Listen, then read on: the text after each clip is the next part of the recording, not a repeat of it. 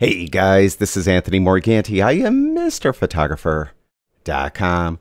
Last week I received an email from a photographer, and in that email they included an image of two falcons. And the two falcons were pretty far apart from one another, pretty similar to this image that I have in my Lightroom of the two eagles. In the email, the photographer asked me if there was a way they could use Lightroom to get the falcons in their image to be closer to each other. And there is a way. I call it reverse cloning, and I'm going to demonstrate how to do it in Lightroom with these two eagles. Now, in Lightroom, we of course have the spot removal tool, and inside of the spot removal tool we have two brushes, a clone brush and a heal brush. And most often you're using these brushes to remove something. You use the heal brush to remove a pimple, or you use the clone brush to remove garbage that might be on the sidewalk. Well, I call it reverse cloning because we're not going to remove an eagle. We're going to actually add an eagle, and we're going to add the eagle closer to the other eagle. Now, to do it, get the clone brush that is inside the spot removal tool, and I would have feathering somewhere around 30. It depends, but I'd say around 30 should work pretty good. Have opacity at 100. Then what you want to do is get a brush that is just kind of, big enough to do a few strokes through to cover the entire eagle. Now, just go like you normally would. I'm just going to brush across the eagle like this, all the way around, and I'm going to get the entire eagle. Now, of course, when I do this, as you probably know, it's going to disappear, right? So what you need to do is go over the image. By default, Lightroom will have these overlays, these tool overlays on auto, but maybe yours got switched. So if you go over the image and you don't see these tool overlays, go down here to the toolbar.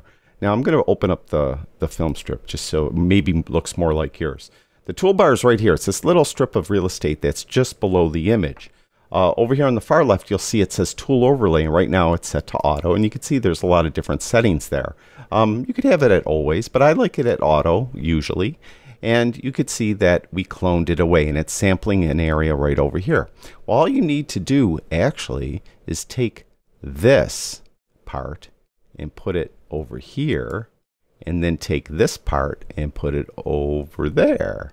And just line it up. Make sure you're not cutting off any part of the eagle. Make sure the entire eagle is there. In this case, it's an eagle. And then you can move it, closer, further away, whatever you want, wherever you want to put it. Like right there. And you just did what I call reverse cloning in Lightroom, because typically cloning, you're removing something, you're cloning away garbage. Heal, you're healing away a pimple. Here, we're actually doing real cloning, like is more common in Photoshop, where we're cloning something in. Now, you have two choices now. If you want to keep the same size palette, what you need to do is get a second clone brush and clone away the eagle that's up here. Now, to do that, if you come over, like I have the clone tool open, or the spot removal tool open with the clone brush active. If I go over it, you see how I turn into that little hand? It's like, how do I draw on it, right? Well, what you could do is go down here in this toolbar again, go over in tool overlay, and then go to never, and it just gets rid of the overlay. And when it gets rid of the overlay, you'll be able to come in and paint away the eagle up here, right? And now that one's gone. Now you could go back over here in the toolbar and change the overlay to auto, and you can see that we have now two, right? We have the one that this one, the original one, and then we have that second one, which is right here. Now, if you don't need to keep all this real estate over here, you could simply go to the crop tool. And instead of doing this here, why don't I undo it? Okay, so I undid it.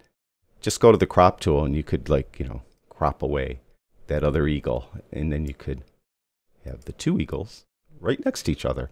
So that's how you do what I call reverse cloning. Now, it does have obvious limitations, right? In this case, I had a homogeneous sky.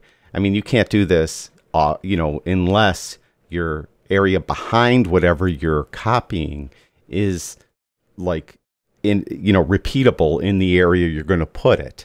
So it does have its limitations, but it is a technique that you should be aware of and learn, because it may come in handy someday whenever you want to put maybe two birds closer together.